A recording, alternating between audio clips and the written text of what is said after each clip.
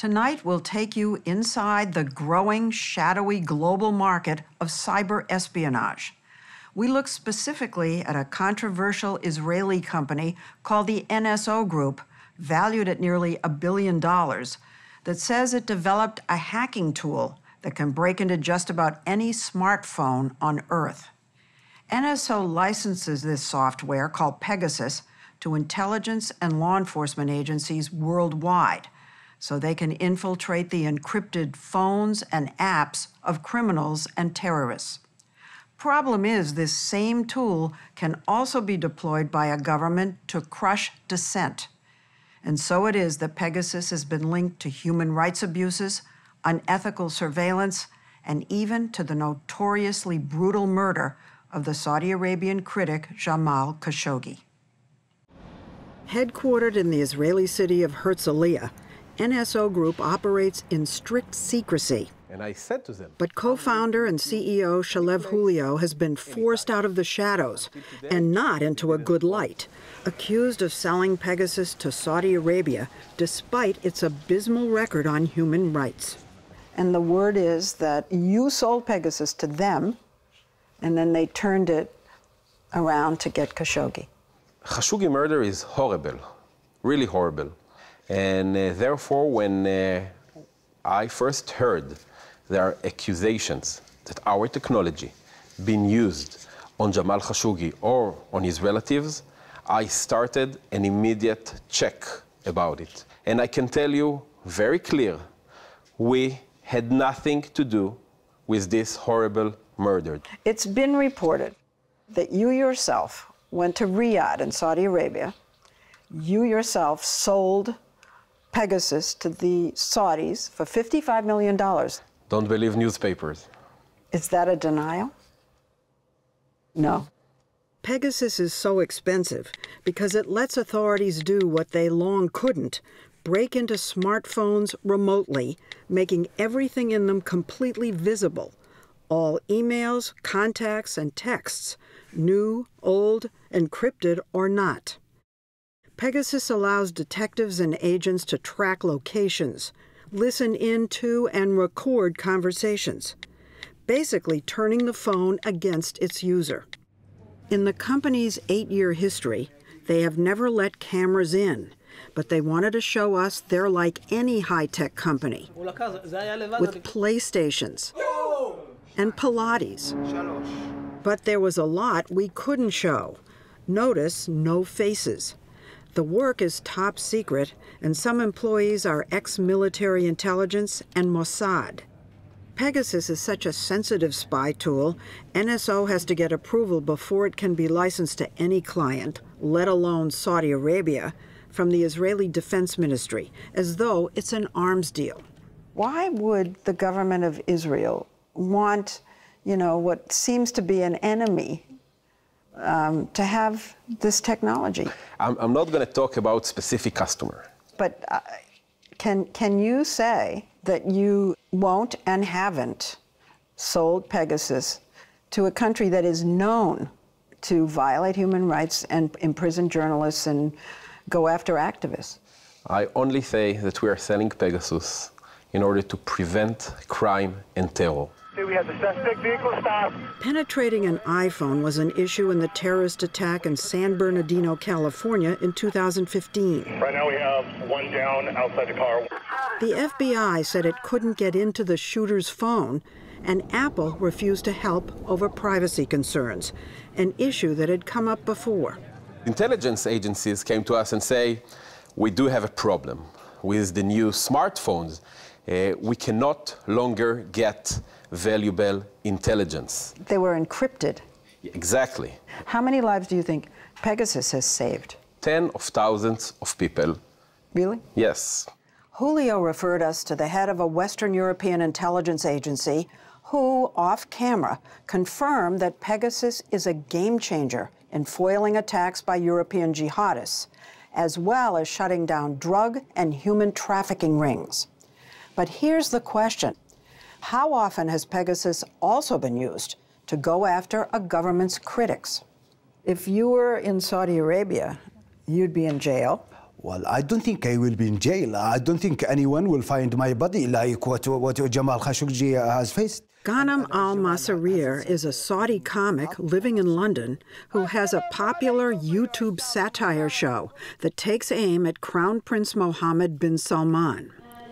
Last year, as the regime was kidnapping, locking up, and torturing Saudi dissidents, Ghanem says he and other critics abroad got text messages like this fake DHL notice that, if clicked, would download Pegasus onto their phones so they could be spied on.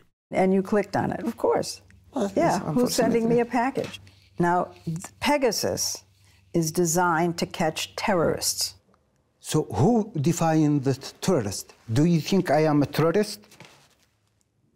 Or do I look like a terrorist? I don't know what... I don't know what a terrorist looks like. Yeah, but I mean, the problem is the Saudis consider people asking for freedom of speech as terrorists. They consider anybody who is a threat to their regime is a terrorist. What do you do when your customer has a definition of terrorist that isn't our definition? In some countries, the opposition are terrorists. No such thing. Every customer that we sold had a very clear definition of what terrorism is. And it's basically bad guys doing bad things in order to kill innocent people, in order to change the political agenda. I never met with a customer that told me that oppositions are terrorists. Well, they're not going to tell you. But if they will act like that, they will not going to be a customer. There are more than 100 countries that we will never sell our technologies to. The problem is there are not proper controls around how this technology is being used. Ron Diebert heads Citizen Lab, a human rights watchdog at the University of Toronto, where researchers, like computer scientist Bill Marzak, say they figured out a way to detect if a phone has been targeted by Pegasus, which they did in the case of Ghanem al-Masrir and other Saudi dissidents. This technology is being used by autocratic dictators who can mount global cyber espionage operations simply by purchasing the technology. So you are saying that once they sell this technology, once the Israelis sell it, they know how it's being used? Well, the question is, do they care to look? I think if they cared to look, they would have the opportunity to see how it was being used. But Shalev Julio says NSO is unable to see who their clients are targeting. Only after there's an allegation of misuse can NSO demand target data in order to investigate. And I can tell you that in the last 8 years that the company exists, we only had 3 cases of misuse. 3 cases. Out of thousands of cases of saving lives, 3 was a misuse. And those people or those organizations that misuse the system, they are no longer a customer, and they will never be a customer again. The first case we uncovered in Mexico... But Citizen Lab says it was able to find many more cases, 25 in Mexico alone, where Pegasus was used to target political rivals, reporters, and civil rights lawyers. They also say they found the Pegasus link on the phone of this human rights activist, Ahmed Mansour, from the United Arab Emirates. I think that people that are not part of criminal or terrorist activities have nothing to worry about. Tommy Shahar, NSO's co-president, says Pegasus is used with surgical precision. It's not mass surveillance technology. This is really for the bin Ladens of the world. But the reason that your company has been criticized, and the reason that we're here doing this interview, is because countries have used your technology on human rights activists, on journalists. There are allegations that are being brought, there are reports that were said, and we take every such allegation very seriously, and we look into it. Nothing has been proven. To protect against misuse, she says, NSO has 3 layers of vetting potential customers. One by the Israeli Defense Ministry, a second by its own Business Ethics Committee, and thirdly, our contractual agreements have our customers sign that the only intended use of the system will be against terror and crime. Oh, they sign. Come on. You have an autocratic government and they say, oh, we're not going to use it except against criminals. And you just believe them? No. As I said, the contractual agreement comes after 2 layers. And you know, I would love for you to sit in one of our business ethics committee. We have a tough discussion because imagine a country is facing major terrorist threats.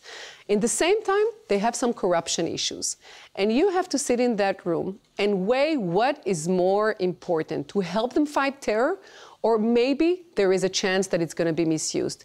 It's not a black and white answer. It's a tough ethical question.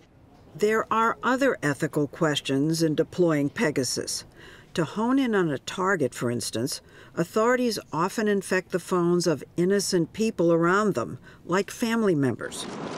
It's been reported that Mexican authorities used Pegasus to capture drug lord Joaquin Guzman, better known as El Chapo, by tapping the phones of a few people he talked to while he was on the lam. I read it in the newspaper, the same as you. Okay. In order to catch El Chapo, for example, they had to intercept a journalist, an actress, and a lawyer. Now, by themselves, they're not criminals, right? Right. But if they are in touch with a drug lord, and in order to catch them, you need to intercept them, that's a decision that intelligence agencies should get. What if you can prevent the 9/11 terror attack? And for that, you had to intercept the son, the 16-year-old son of bin Laden. Would that be legit or not? Targeting someone's inner circle has become an issue in the Khashoggi case. Omar Abdulaziz, an influential Saudi online critic based in Canada, was texting with Khashoggi up to his death. Now Abdulaziz is suing NSO, alleging that the Saudis used Pegasus to hack his phone and thereby spy on Khashoggi. We asked Shalev Julio if his investigation explored the wider circumference around the slain journalist. I can tell you that we've checked, and we have a lot of ways to check. And I can guarantee to you, our technology was not used on Jamal Khashoggi or his relatives. Or the dissidents? Or like the relatives. Omar Abdulaziz and...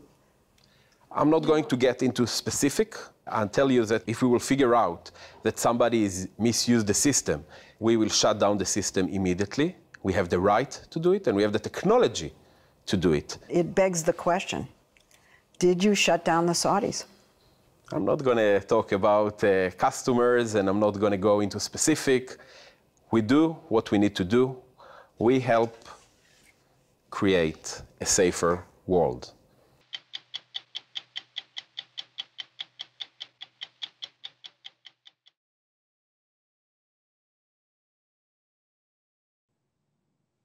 If most people remember anything about the North Korean government's cyber attack against Sony Pictures last November, it's probably that there was a lot of juicy gossip in leaked emails about movie stars, agents, and studio executives.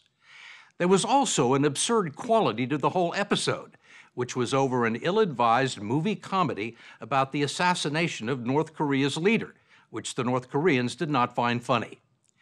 The weirdness of it all has obscured a much more significant point, that an impoverished foreign country had launched a devastating attack against a major company on U.S. soil, and that not much can be done about it. In some ways, it's another milestone in the cyber wars, which are just beginning to heat up, not cool down. The cyber attack on Sony Pictures Entertainment exposed a new reality, that you don't have to be a superpower to inflict damage on U.S. corporations, a fact that has been duly noted within corporate boardrooms and the national security apparatus.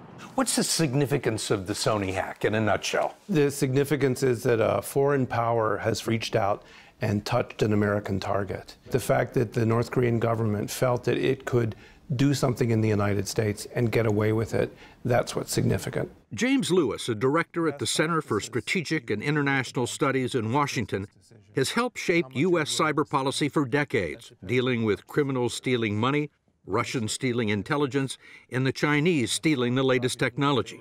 This was different because it qualified as the use of force. It qualified as an attack. There was disruption, there was destruction of data, there was an intent to hurt the company. And it succeeded, bringing a major U.S. entertainment company to its knees. Like other corporate victims of cyber attacks, Sony has released very little information and declined our request for interviews. We were allowed to film on Sony's 44-acre studio lot and inside this building where technicians were still repairing damaged computers. We do know that when people fired up their computers on the morning of November 24th, they were greeted with this skeletal image now referred to as the screen of death. It announced an undetected cyber attack that actually began weeks earlier, when a malicious piece of software began stealing vast amounts of data from the Sony computer network. Now, it had begun the job of wiping Sony's corporate files. It was the attacker saying, I'm going to delete what you've made. I'm going to destroy your stuff.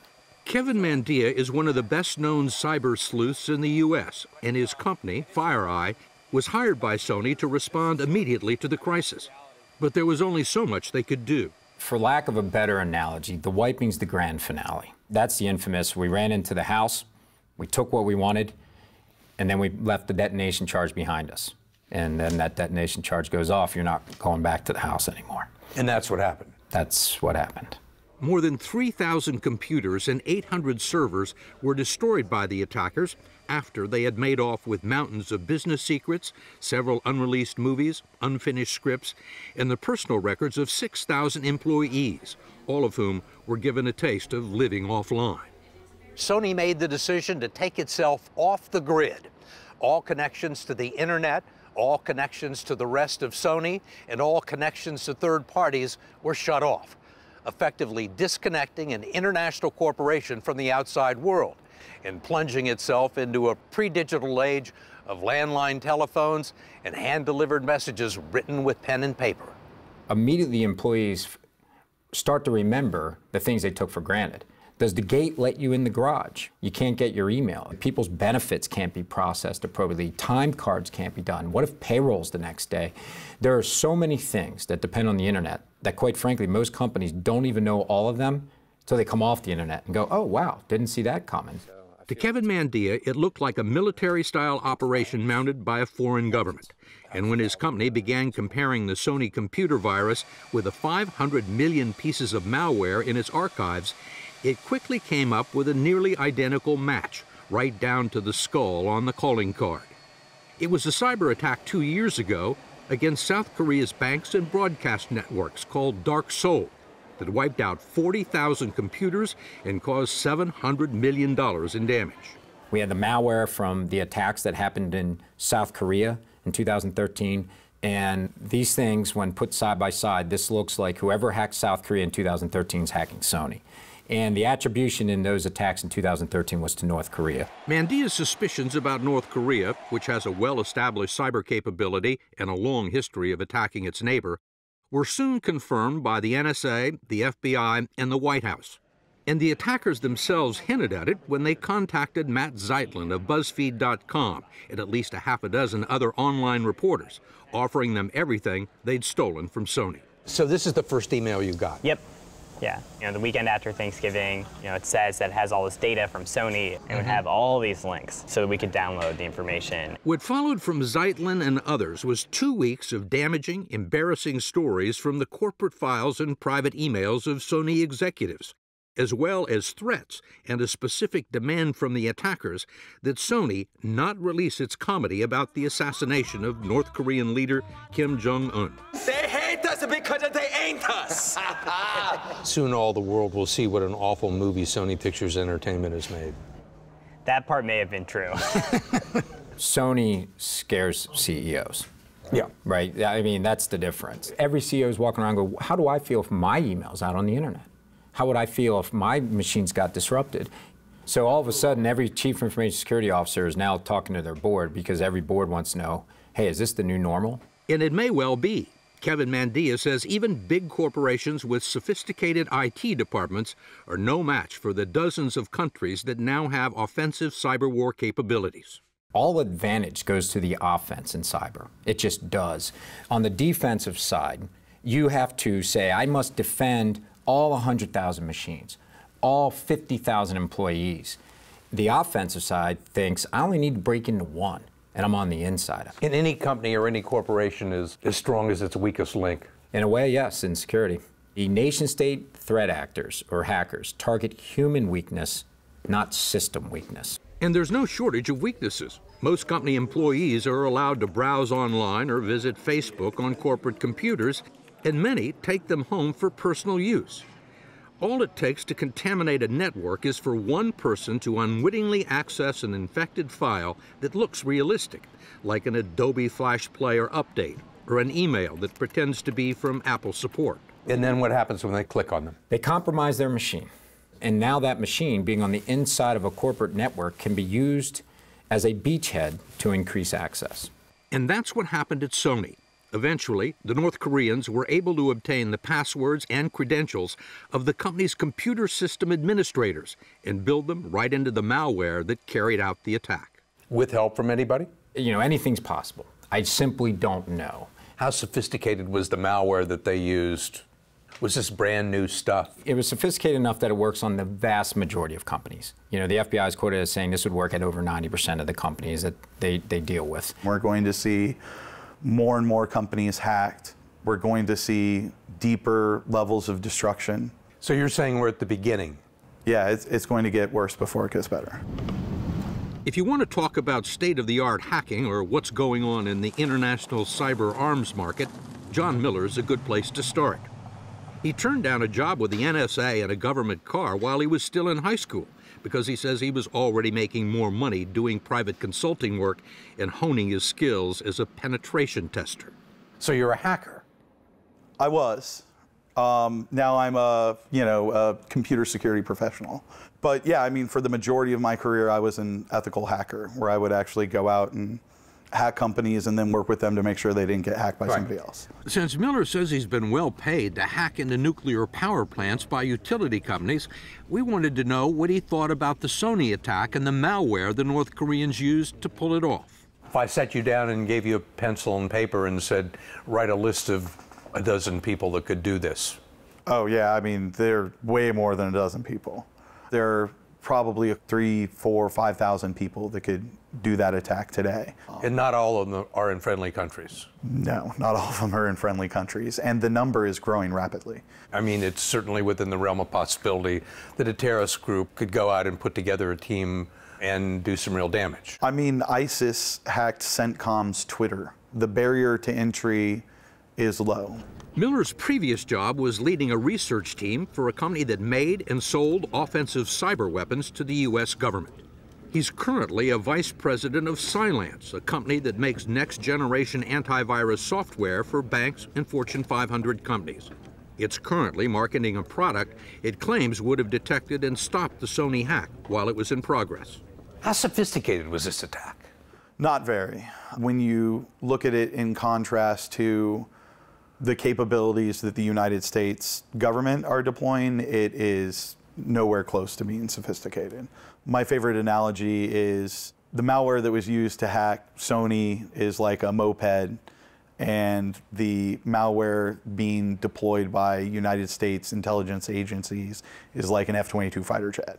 It's much more sophisticated, it's much harder to detect. And yet still, if this is a moped, there were only a handful of companies in the United States that would have been able to survive this attack. And that really is the scary part, is it does not take an overly sophisticated attack to compromise these huge global multinational brands. Miller says there have been other major cyber attacks like the one against Sony, but they didn't get as much attention.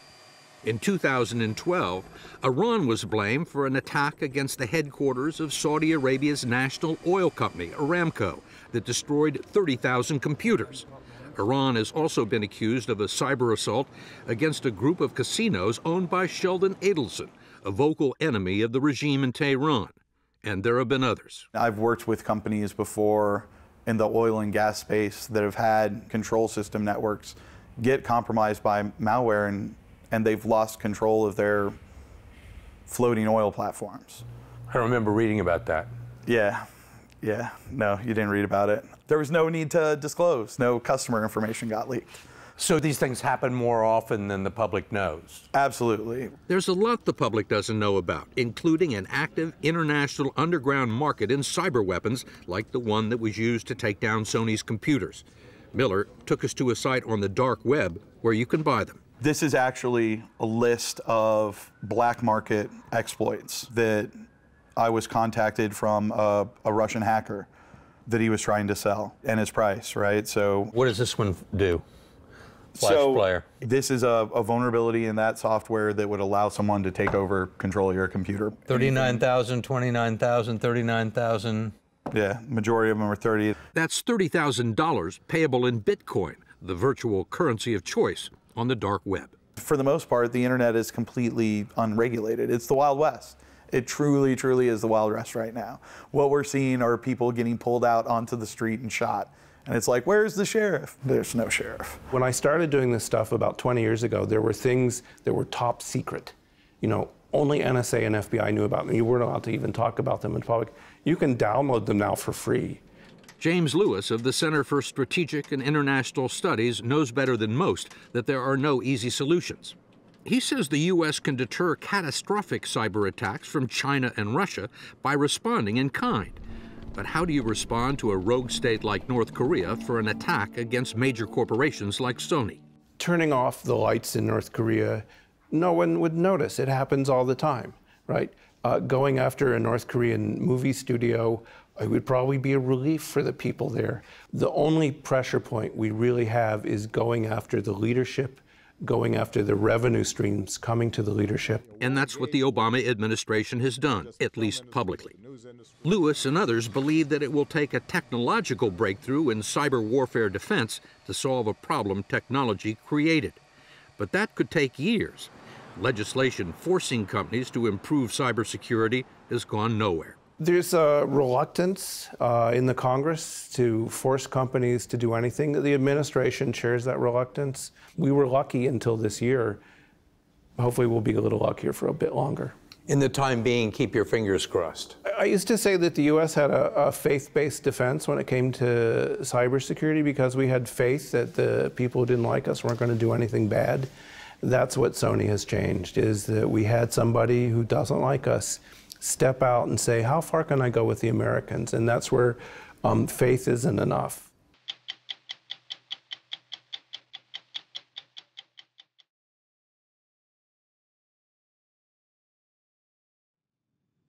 For the past few months now, the nation's top military, intelligence, and law enforcement officials have been warning Congress and the country about a coming cyber attack against critical infrastructure in the United States that could affect everything from the heat in your home to the money in your bank account. The warnings have been raised before, but never with such urgency, because this new era of warfare has already begun. The first attack, using a computer virus called Stuxnet, was launched several years ago against an Iranian nuclear facility, almost certainly with some U.S. involvement. But the implications and the possible consequences are only now coming to light.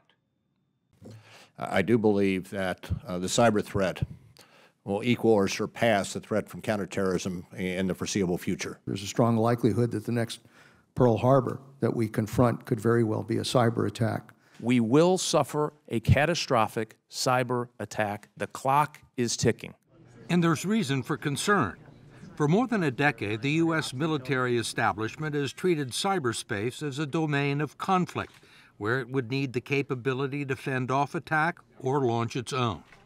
That time is here because someone sabotaged a top-secret nuclear installation in Iran with nothing more than a long string of computer code.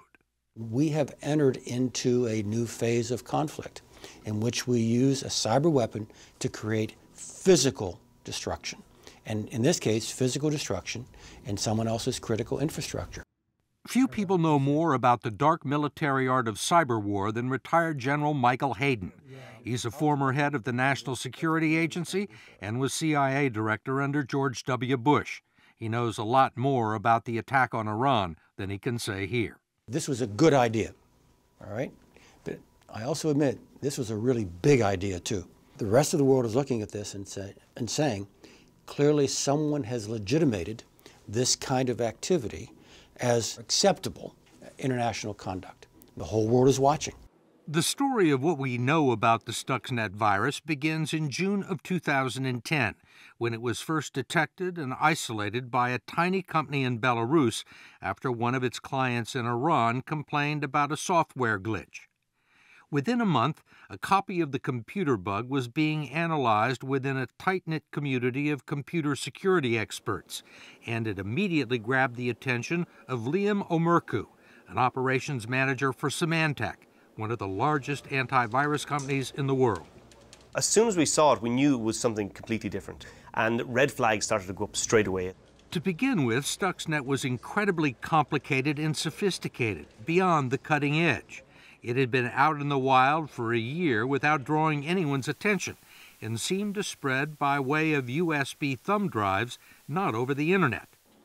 Omerku's job was to try and unlock its secrets and assess the threat for Symantec's clients by figuring out what the malicious software was engineered to do and who was behind it.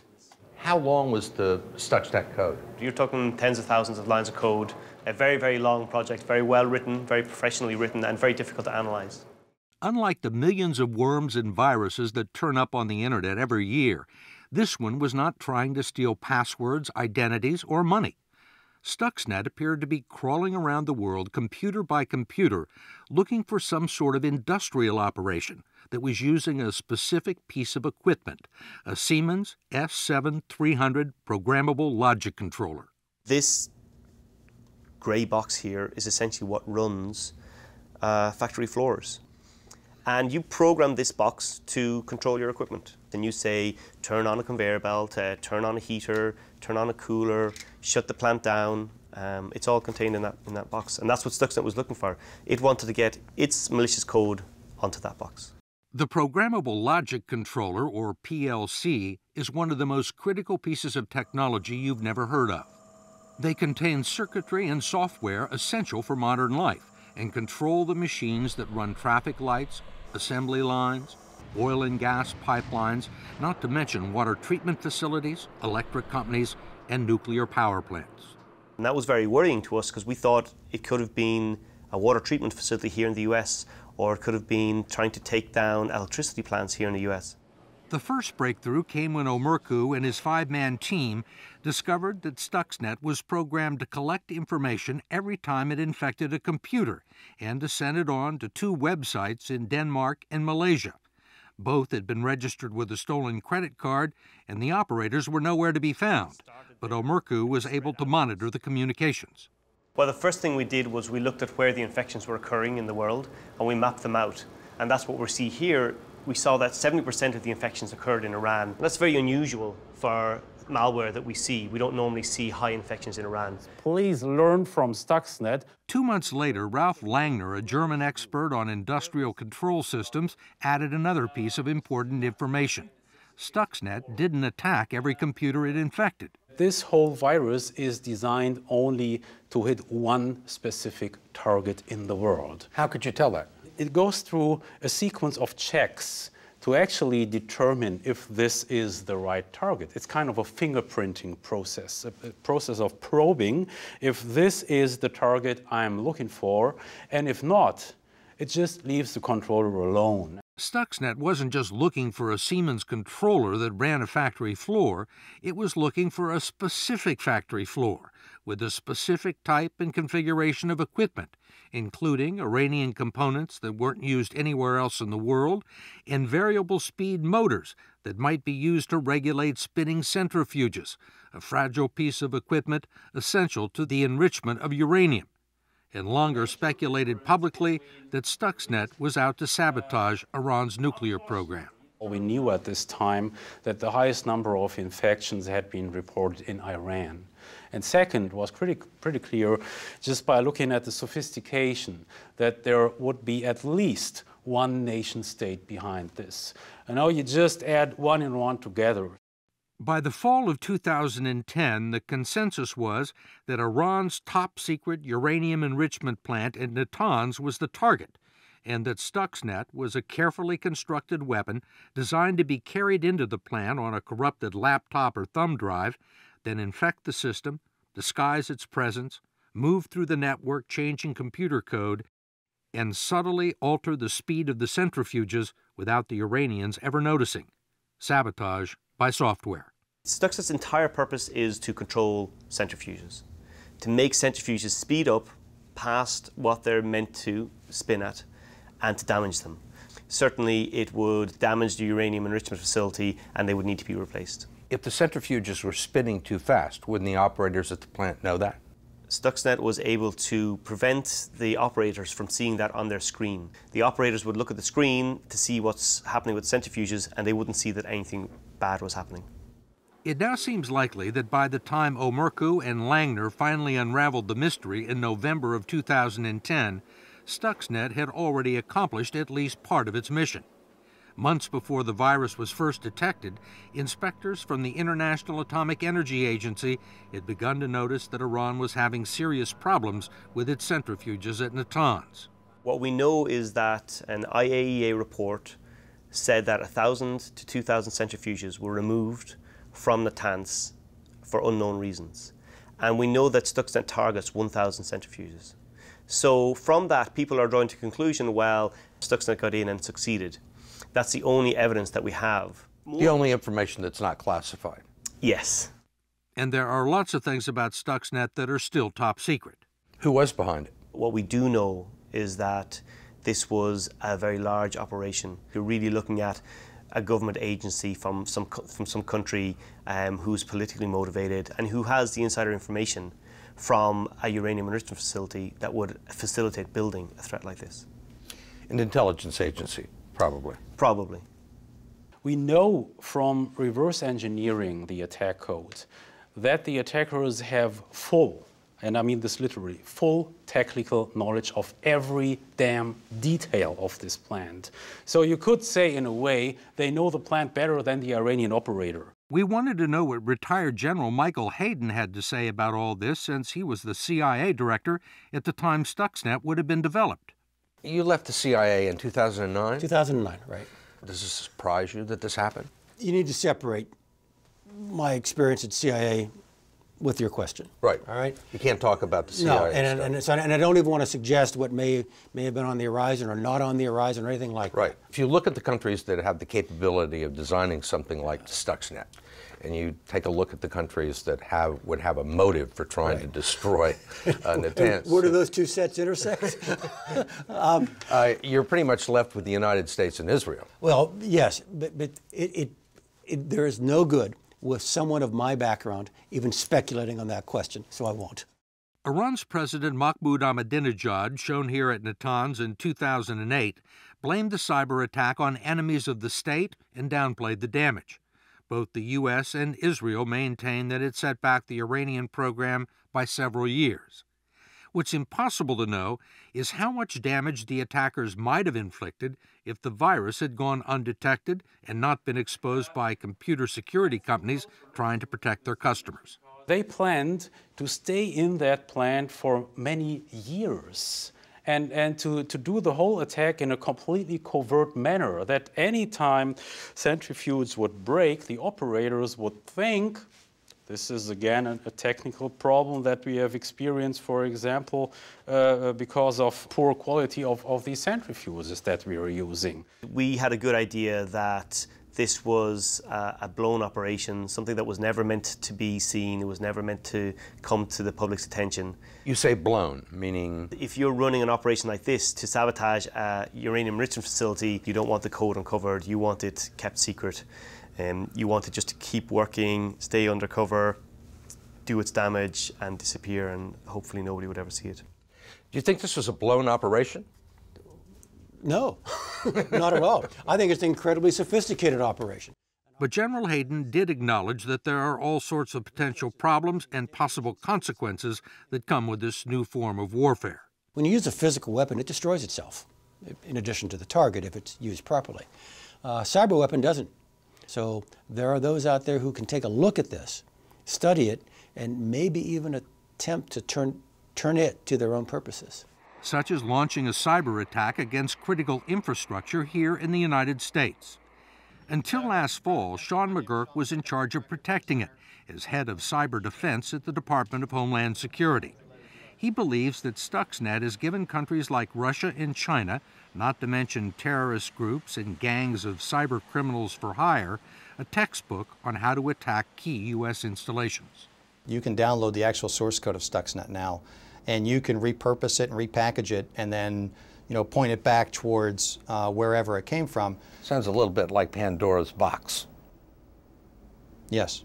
Whoever launched this attack. They opened up the box, they demonstrated the capability, they showed the ability and the desire to do so, and it's not something that can be put back. If somebody in the government had come to you and said, look, we're thinking about doing this, what do you think? What would you have told them? I would have strongly cautioned them against it because of the unintended consequences of releasing such a code. Meaning that other people could use it against you? Yes. Or use their own version of the code? Something similar. Son of Stuxnet, if you will. As a result, what was once abstract theory has now become a distinct possibility. If you can do this to a uranium enrichment plant, why couldn't you do it to a nuclear power reactor in the United States or an electric company? You could do that to those facilities. It's not easy. It's a difficult task, and that's why Stuxnet was so sophisticated, but it could be done. You don't need many billions, you just need a couple of millions. And this would buy you a decent cyber attack, for example, against the US power grid. If you were a terrorist group or a failed nation state and you had a couple of $1 million, where would you go to find the people that knew how to do this? On the internet. They're out there? Sure. Most of the nation's critical infrastructure is privately owned and extremely vulnerable to a highly sophisticated cyber weapon like Stuxnet. I can't think of another area in Homeland Security where the threat is greater and we've done less. After several failures, Congress is once again trying to pass the nation's first cybersecurity law. And once again, there is fierce debate over whether the federal government should be allowed to require the owners of critical infrastructure to improve the security of their computer networks. Whatever the outcome, no one can say the nation hasn't been warned.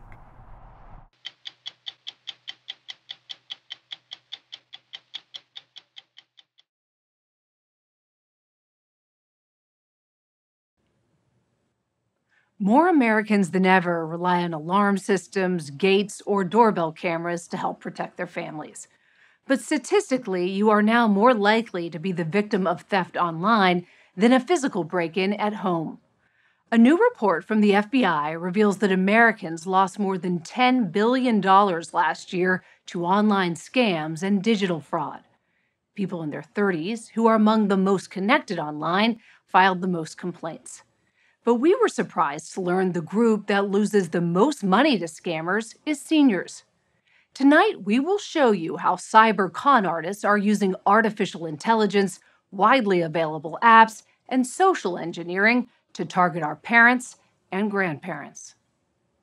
It's like a death in the family almost. Well, she's worked so hard, you know.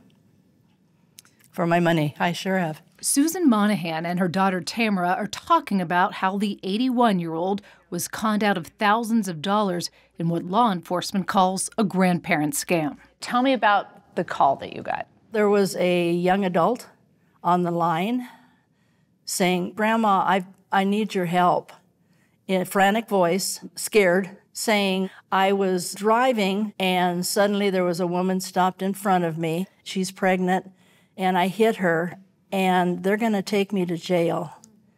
And Grandma, please don't call my mom and dad because I don't want them to know." And I said, "Brandon, it doesn't sound like you." He said, "Oh, I have a cold, Grandma." You think it's your grandson? I do. And he said, "Grandma, a friend of mine has an attorney that we can use and that we can do something about me going to jail." And I said, "Yes, of course." Monahan said the scammer, pretending to be a helpful attorney, got on the line. It was June of 2020, during the pandemic, and he promised to keep her grandson out of jail if she could get $9,000 for bail to him quickly. What other instructions were you given? I needed to make an envelope that was addressed to this certain judge that he was going to coordinate this through. and right on there, and they gave me the name, the address, and everything else for this envelope. Did it sound pretty legitimate? Oh, absolutely. He had the legalese. Monahan is a tax preparer with an MBA. The scammer kept her on the phone as she rushed to the bank. What do you say? He said, when you go there, make sure you tell them that it's for home improvements, because they might question the fact that you're withdrawing $9,000. Minutes after Monahan got home with the cash, a courier showed up to take it. This is video from the doorbell camera. You can hear Monahan on the phone with the scammer as she hands off the money. He said to move your butt because they're on a deadline. She says as soon as the courier left and the adrenaline left her body, she was filled with a sick feeling she'd been scammed. It's just devastating. What did they do to your mom? Beyond the money, beyond taking $9,000 from her? Well, it's your livelihood. Sorry. It just gets you, like, in your gut. The Federal Trade Commission reports scams like these skyrocketed 70% during the pandemic when seniors, home alone, went online to shop or keep in touch with family. How much money were you scammed out of? $11,300. $14,000. $7,600. Judy Addig and her husband Ron, a retired iron worker, were victims of the same grandparent scam as Susan Monahan. That's the view from their doorbell camera, as the same courier took off with $7,600 of their savings. $7,600 hits hard. Well, that was for our, if we wanted to go on a trip or something.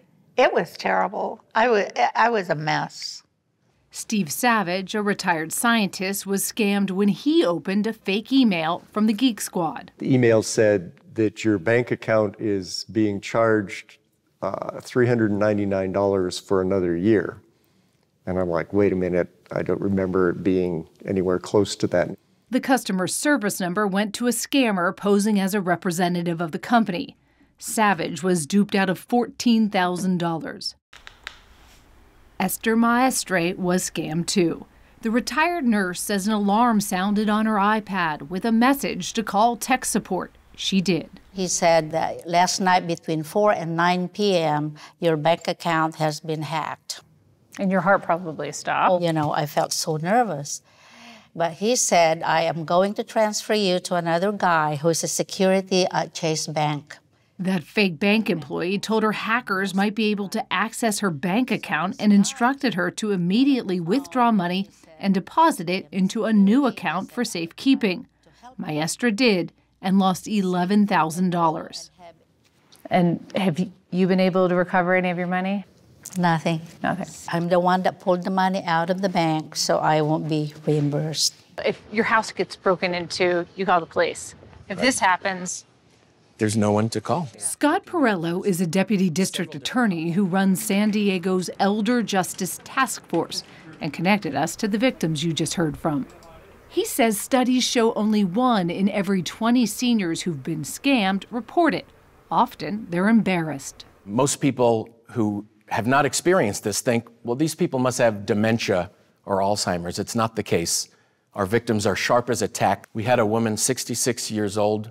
She came home. She got a message on her computer from Microsoft, and the message said that she had a virus on her computer, and then that virus had somehow infected her financial accounts.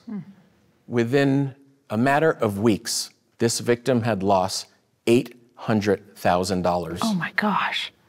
The scariest part of these scams is that these victims have no recourse. They're left bewildered. What typically happens?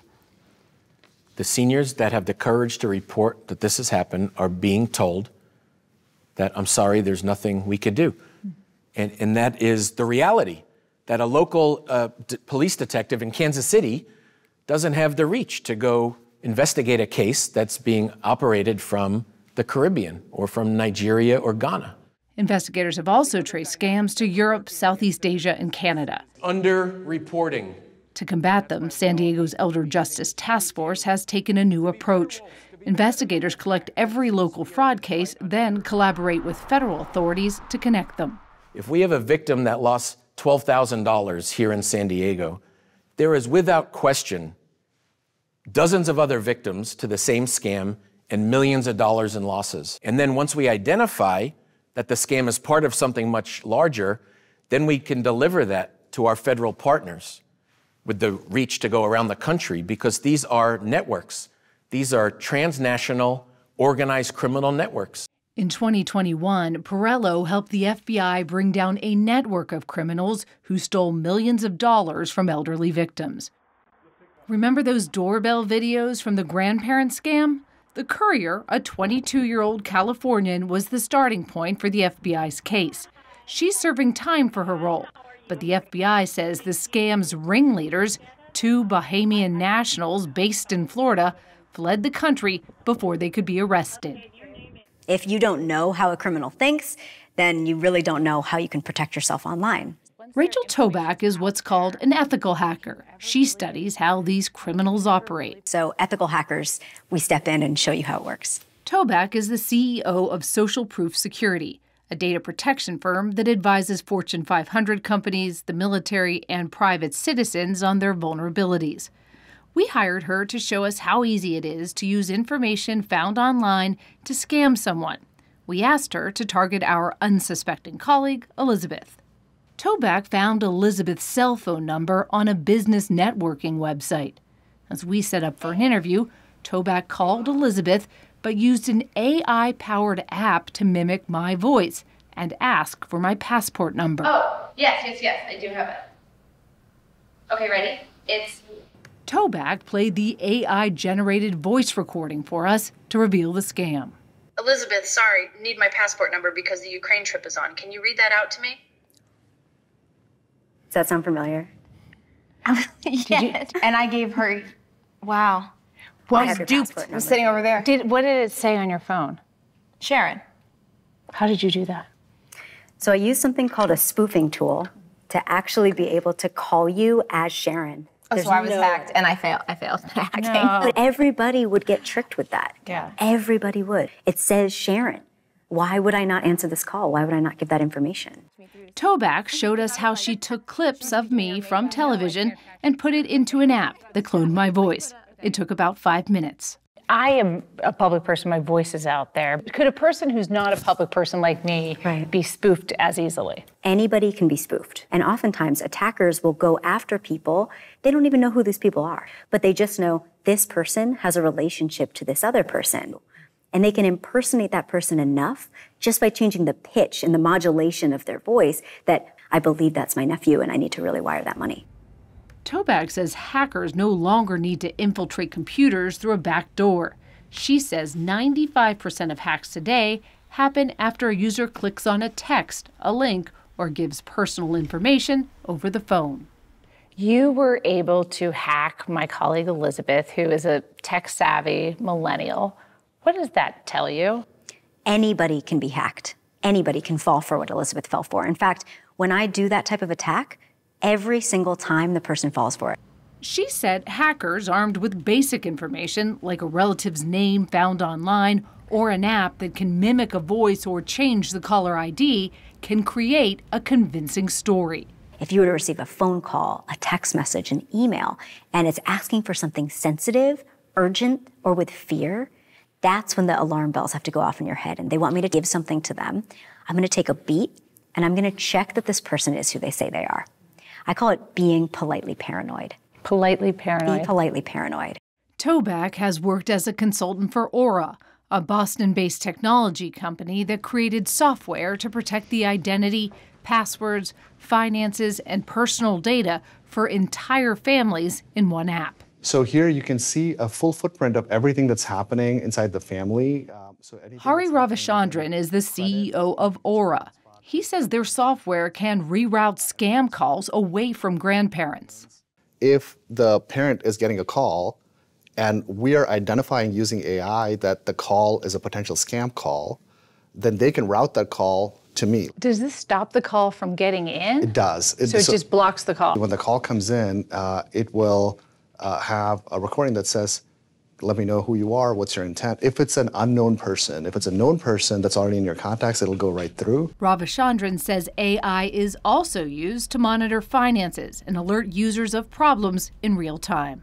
If I see a charge from my mom for $10 at Starbucks, that feels okay. But if there's a $500 charge from Starbucks, something's off kilter. So we try to figure out with AI contextually what's different.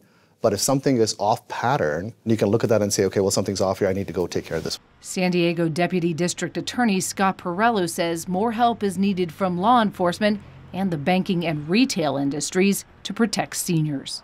The FBI reports over the past 2 years, the losses from digital theft have doubled.